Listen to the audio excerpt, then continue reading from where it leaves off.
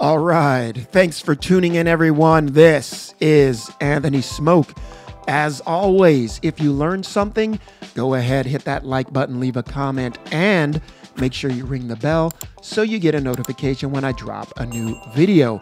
You can also follow me on the gram at Anthony Smoke Data. So today we are in SQL Server. So I want to show you how to use the lag and lead functions in SQL. Specifically the lag function, as I use that to solve a recent business question. So I want to start out showing you this little data set, and we're going to tackle this issue in Excel first, just so you get a feel for the data. Then we'll move over to SQL Server. Isn't that usually how things go? Something gets thrown at you, you have to do it in Excel for maybe a proof of concept, and then you need to scale up the solution. You don't want to do manual work, so you move over to a database. So let me show you how this data set is put together so we can tackle the problem in Excel. Okay, so let's take a look at this data set. I've got a little tiny data set here. We've got invoice numbers. You can see this is an invoice. And, I've got two other invoices, very small, 2 rows here. But there's an approval process for the invoices. It has to move through these different states. Someone has to approve the invoice. It's created. You can see they all have the same create date for the same invoice, but it has to go through the process. So there's a time. So let's say I do this. I say equal this date minus the previous date, right? That's like the lag function in SQL.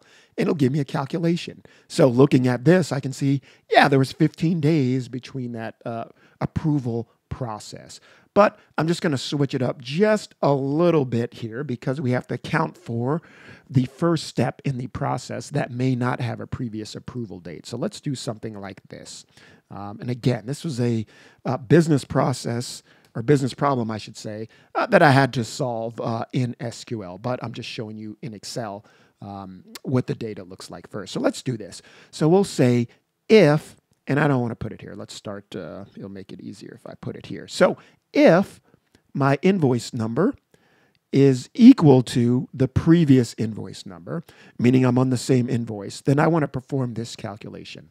I want to know how much time is approved between this step and the previous step, these two dates. If there is no previous invoice, or the previous invoice was a different invoice, then I want to know the approved date minus the create date, how much time occurred there. So if I do that, this feels right. So if I look at this, even though I don't have a previous invoice, I can see there's about 5.5 days here between when the invoice was created and when it was approved. So anyway, once I have, and I know this is right because I calculated this beforehand, that looks right. And so once I have this, I can answer the question, someone comes to me, hey, how much time on average did it take to move through each of the approval steps? So on this first invoice, it was about 3 1/3 days. I'm sorry, 3 1/3 days. So 0.33 days is about 8 hours, right? A third of a day. And so on and so forth here.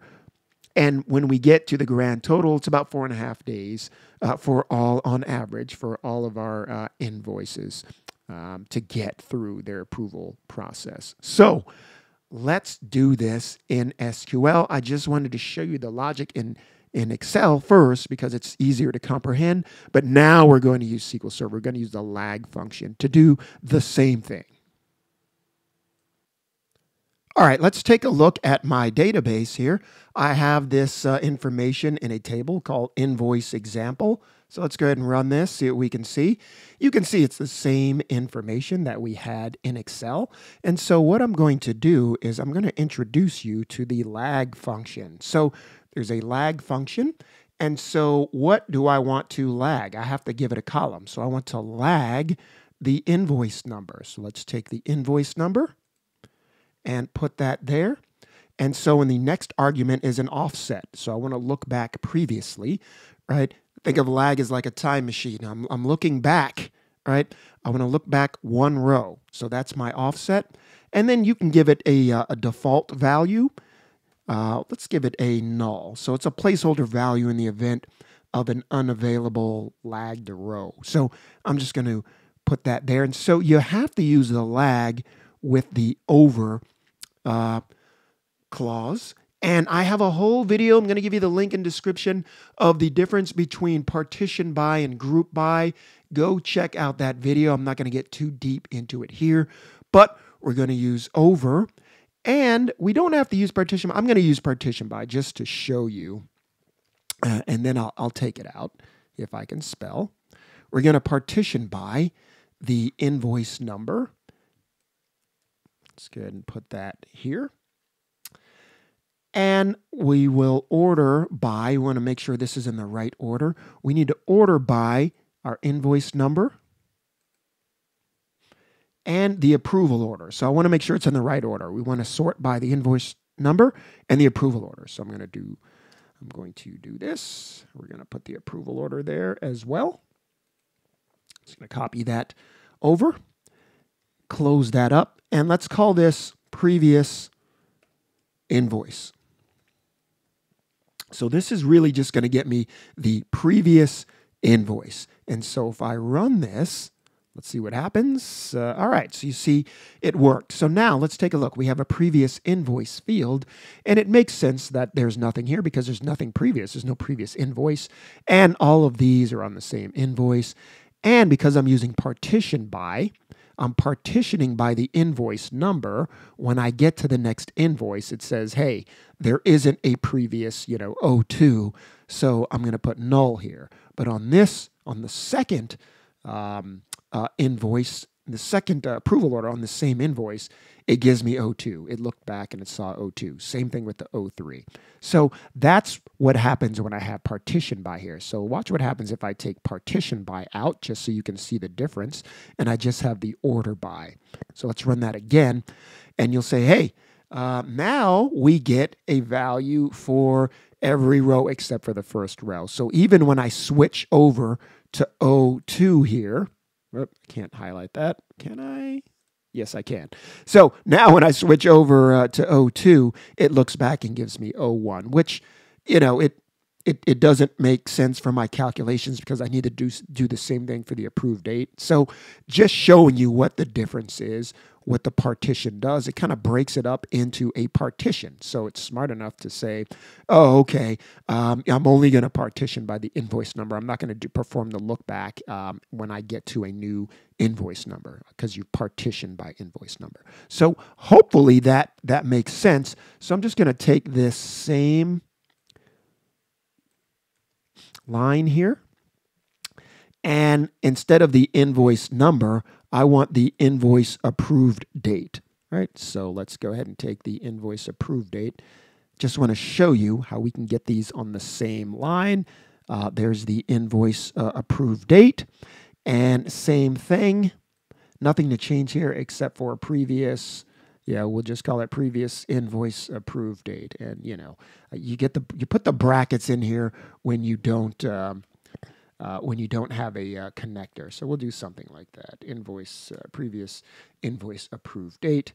And if I run this, you'll see I get the previous invoice approved date, as you can see. 110, 110 here, 114, 114. It's looking back and giving me that previous invoice approved date. So that is the lag function, right?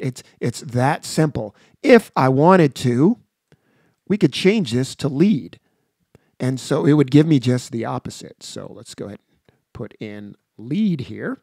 And if I run this, we can take a look at the results. Let's go over here. You'll see I'm looking forward now. So now this invoice approved date of 110 is looking forward to the 114 row, and it's putting that there.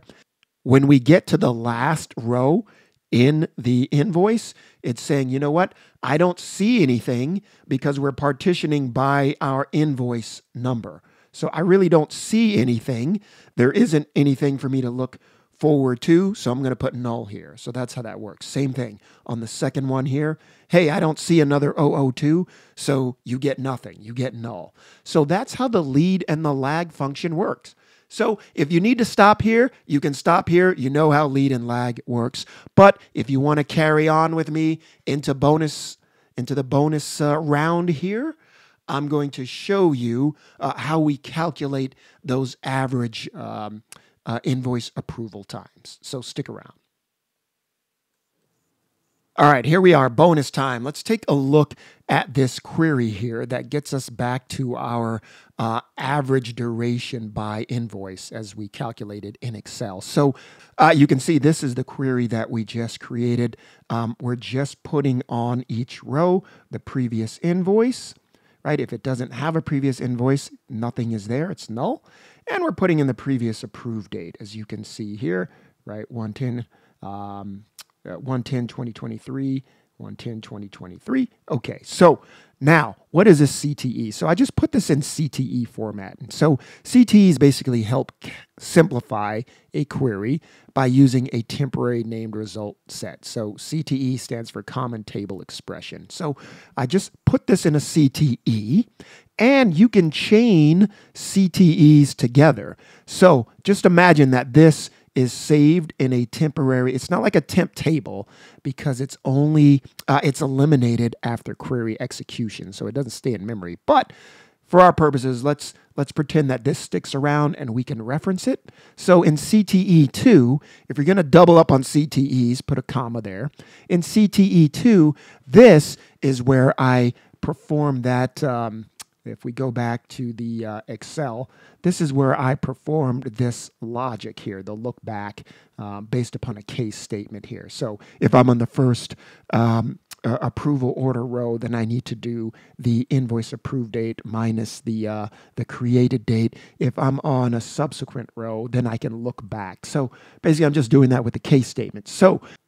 So let's take a look at CTE2. You can chain your CTEs together. You just put a comma after your first one. And then in CTE2, I can reference the first CTE. So I'm taking everything from the first CTE, from these results, and then I'm just making one calculation here. So this is the approval duration calculation, just like we did in Excel. So all I'm saying is I'm using a case statement when the previous invoice is not null, meaning there's a previous invoice there. So if I'm on the third approval order here, when the previous invoice is not null, which means, hey, there's a second approval order here, then what I can do is calculate the difference between the invoice approved date and the previous invoice approved date, right? So I've got the invoice approved date, I've got the previous invoice approved date, all in the same line. That's great. Yay. I can do my calculation. So I calculate that date difference in seconds. So it's going to give me a big number. And then I divide it by 86,400. So I get down to days. That's how many seconds are in a day. So it'll give me like a, 3 point something. So I calculate that. Then I just round it. So we just wrap that in a round. I round that to 2 decimal places. And then I cast it as a decimal. So that's what happens when I have a previous value, right? When the previous invoice is not null. So what happens when the previous invoice is null? I can't, do the calculation because I don't have a value here. So I'm just looking at the difference between the invoice approved date and the invoice created date. So on this row, I would look at the difference between the approved date and the created date, and that would be in my approval duration calculation. So I could run this. So let's do this. I have to select CTE 1 and 2 together. If I do that, you'll see, if I scroll over, there's my duration, right? That looks really clean. So if let me scroll up here, 55397, 1507. If we go back into Excel, if I bring that over, 55397 here. Let's just do one of these. Bam. I can see that these are identical. So I'm performing the same calculation in SQL as I'm doing in Excel. And so there's one more step. We'll just aggregate all of this up by invoice. Okay, I'm explaining the last step here. I'm just going to comment this out because we don't need it. And so now I'm referencing from CTE2. I'm selecting just the invoice number. And we're going to average our approval duration that we calculated in CTE2. We're going to call that average invoice duration days. And I actually don't need this because I am using underscores here. From CTE2, we're going to group by invoice number, and that'll give us our overall number. and it doesn't like me here because I didn't select everything. So if you're going to use CTEs, you have to remember to select everything. So I'm just going to hit run here, and you'll see I get my values, and that is going to align with what we had in Excel. If I could make this look pretty decent here, you'll see that I'm aligning up 3.33, 7.81, 5.81. And if I were to take the group by out here, I'm sure this would be 4.49 if I wanted to take out this invoice number here and take out the group by invoice number and run all of this. There's my 449. So this has been Anthony Smoke. Hope you enjoyed this little walkthrough. I showed you how to do things on the Excel side of the house. A real business problem, right? Showed you how to do that on the Excel side of the house. Showed you how to do this on the SQL Server side of the house. Hopefully you know about lead and lag now. Make sure to watch my video on partition by versus group by, and make sure you ring that bell again if you enjoyed and learned something new. So this has been Anthony Smoke. As always, get out there, do some great things with your data. Stay data driven as well. Thanks for watching, everyone.